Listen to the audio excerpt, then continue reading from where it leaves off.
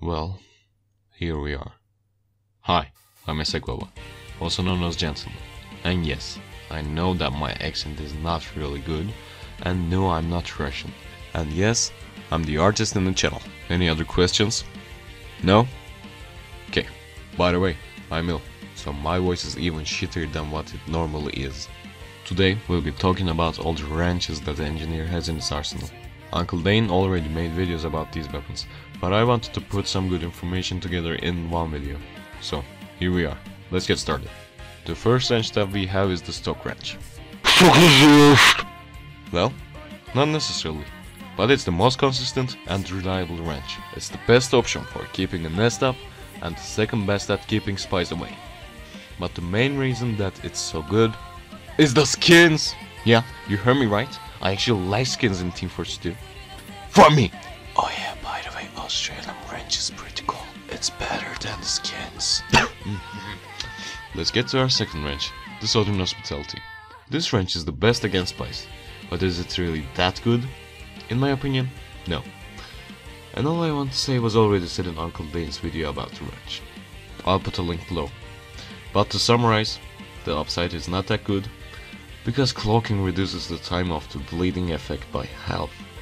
And if the spy is using the dead ringer, it's a straight downgrade from stock. And even the downside is really situational, it still affects at least my gameplay, so I'm not a huge fan of this wrench. Good old Eureka effect. Well, not all that good at the same time, because before Meteor Match it was horrible. It was the worst wrench, useless, etc. But then, with Meteor Match, it get buffed. And now it's a good option to pick out of all the wrenches. Not necessarily for long-term gameplay, but at situations like setup time, it's the best pick. And then you can change it to a better wrench. So, this wrench is a pretty good pick. And now, we have the Jag. In my opinion, it's an aggressive, or... oh shit! I need to get this sentry up as fast as possible. Wrench. In one hand, you can play with level 2s in offense easily with Jag because it does not take so long to get a sentry up. It can be very effective and you can put sentries that your enemies would not expect. And the other option you have is pretty self-explanatory. If you need to get a building fast, well, use the Jag because of its stats.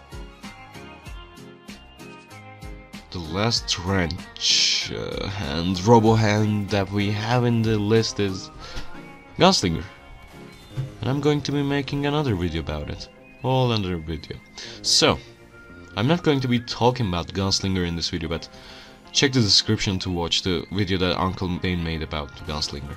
That's a great video. So yeah, this is the end of our video. See you all later. Nieces and nephews? Nah, just kidding. Bye.